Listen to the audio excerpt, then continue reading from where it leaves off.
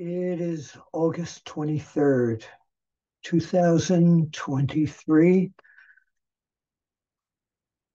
Totally devastated. The term wrestling god is thrown around so often. This guy's a wrestling god.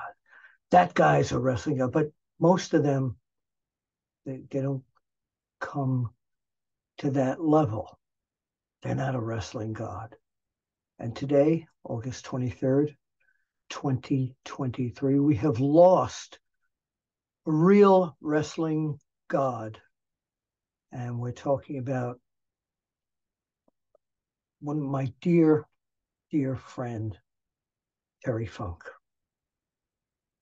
When I heard the news, when I read Mick Foley's post today, I must have sat in my car, tears, for quite a long time.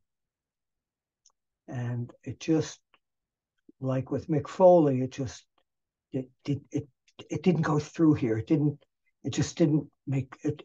It couldn't be. Terry Funk could not have died, but it's true. So now, hours later, what time is it here in Apter Valley? 6:51 p.m. on August 23rd, Eastern Standard Time. I just want to put my thoughts out there and so tell some stories about Terry Funk and again, a wrestling legend, a wrestling god. I remember so many of the interviews I did with him back in the days when there were no video interviews. Miami Beach Auditorium. Chris Dundee, the promoter, took me backstage and introduced me to all the wrestlers very early in my career. And one of the guys who came right over to me was this guy in he was wearing one of these. Yeah, Terry might have appreciated that, but he was wearing one of these, and he said he was Terry Funk. I knew who he was because I was always, not always, but I had been working for the magazines at that time. And he was super to me. We talked about, and it wasn't shoot stuff. It was all angle stuff about Gary Hart and Jack Briscoe and Jerry Briscoe. And so it's when wrestling was protected and you did interviews not asking about the business at all. Well, we hit it off that day. We went out that evening. We went out for breakfast the next morning. And I'll never forget, we walked past this, what was it? Not an IHOP, but the Pancake House in right somewhere in Florida. And he told me, he says, Apter, that's where the hookers all stay, so stay away from it. I had heard he was a big party person. And I said to him, I'm glad to get out with you to parties. He said, I don't party anymore, Apter. And we didn't. We just... we had dinner, I think, at a Denny's or something like that. And so we stayed in touch on a regular basis. So now I'm going to jump to great times with Terry Funk. I had met his dad, Dory Funk Sr., in Detroit for the first time when Dory Sr. was wrestling for the original Sheik, not the Iron Sheik, the original Sheik. And I went out to dinner with Terry and Dory Sr. Had a great time. And that's when Terry started opening up about the business of pro wrestling.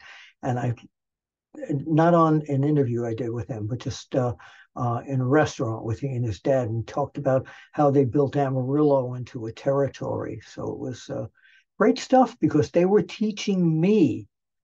Young Terry was teaching me and his dad about certain things in wrestling that I had no idea about. I wrote down some notes here just to talk about what I wanted to talk to you all about. When my family and I moved to Pennsylvania after living in New York, the magazine company I was working for, Stanley Weston's magazines, were sold to someone in Pennsylvania, so we moved. And when my kids first started school in Pennsylvania in the 90s when they started grade school there. One of the school teachers knew who I was and said, "Could you bring a wrestler here?" Well, I knew Terry Funk was going to be on a show, I think promoted by Joel Goodhart. And I asked him if he would come and hang out with my kids and other kids and um, uh, be at the school fair. And he asked me, he said, "Apter, if you pick me up from the airport." Well, and he was so great to all the kids. And a lot of them didn't even know who he was, except he was a wrestler. And he made a great impression on them. So thank you, Terry Funk, for doing that. My son recently sent me a photo. I don't have it. Well, I don't know. I think it's on my cell phone here. He sent me a photo of that day at Thomas Fitzwater. Let me see if I can find it. So bear with me for a moment here. Might be on my instant messages. Da, da, da, da, da, da. That's not it. That's not it. Well, let me pause this just for a second because I do want to find this. Okay, I'm back. I found the picture, and hopefully you can see this. And this was at the Thomas Fitzwater School in Dresser, Pennsylvania, and that was my young son, Brandon, and everybody just loved seeing having a real professional wrestler there, Terry Funk. So thank you for that. Let me get back to my notes here about some of the. Okay, so we were in Los Angeles, and I think it was for the Inoki Peace Festival. I think so. We were in Los Angeles, or it might have been for another show there. And after going to dinner with Terry Funk, about 3 a.m. Los Angeles time, he calls me on my hotel phone and he says, "Apter, what are you doing?" I said, "It's 3 a.m. I'm sleeping." He says, "You got to come to my room. I need some help." I said, What's going on?" He said, "I'm auditioning for a part tomorrow for a TV show called Wild Side, and I need someone to cue me. How could I turn it down?" I went down to his room and I played every part but his part, and he remembered all his lines, and eventually he got the part. I was also fortunate enough when he was doing the movie Paradise Alley. He introduced me to Sly Stallone. So thank you, Terry, for doing that. Terry Funk's lovely wife Vicky and their two girls were so nice to me. They invited me down to their home and to the ranch in Amarillo, and they took me to the very first rodeo I had ever. I've been to rodeos at Madison Square Garden, but not a real rodeo like down in Amarillo, Texas. And it was great. And his daughters were in this rodeo, which made it even so more important. And Vicky cooked up an entire meal, and then that night we were Terry was wrestling. I think it was Ivan Putski in a show, and might have been Austin, Texas. And we got to the building, and the promoter was not a big fan of wrestling magazines. She didn't want these pictures that I was going to take to be in a wrestling magazine because everybody will know what happened. And Terry Funk told the promoter, who he'd been wrestling for many years, "If you don't let Apter shoot the match, Ivan and I are walking out of here." Bingo. I was allowed to shoot the match. Thank you again, Terry Funk. Oh, this was great. Craig Peters, one of the editors of the Pro Wrestling Illustrated company, I'll call it. And I had an opportunity. Terry was coming to New York I don't know if it might have been an indie show or something like that. And he had claimed the National Wrestling Alliance World Championship. He claimed it. He had a fake belt made up. And Craig and I took him around Midtown Manhattan, Rockefeller Center, for him to pose with fans and take him into restaurants with the fake belt. And I didn't know how many people in New York knew him from the magazines at that time. We had a blast. And there were people from Japan down at the skating rink in Rockefeller Center where the huge Christmas tree is. And oh, they were so amazed to see Terry Funk in New York. Another great uh, another great moment. One of the moments that I don't cherish with Terry, but yeah, I do, is I went to cover an ECW show where he was wrestling Cactus Jack and Mick Foley, and the fans could bring weapons. One fan brought a frying pan in the front row. I was now between Terry Funk and Cactus Jack, and a fan handed Terry Funk the frying pan. Funk looked at me, Apter, boom, right on the top of my head. And I had more hair back then.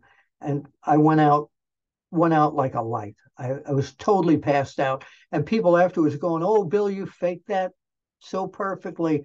Terry Funk thought it was one of the funniest things he had ever seen. Um, Finally, well, my favorite time with Terry Funk was when he and Dory got me booked in Japan for one of Baba's tours, Shohei Baba, the great Shohei Baba. And the first night, Haku took me out to karaoke places, and I must have sang at 10 karaoke bars. And next night, I sang My Way.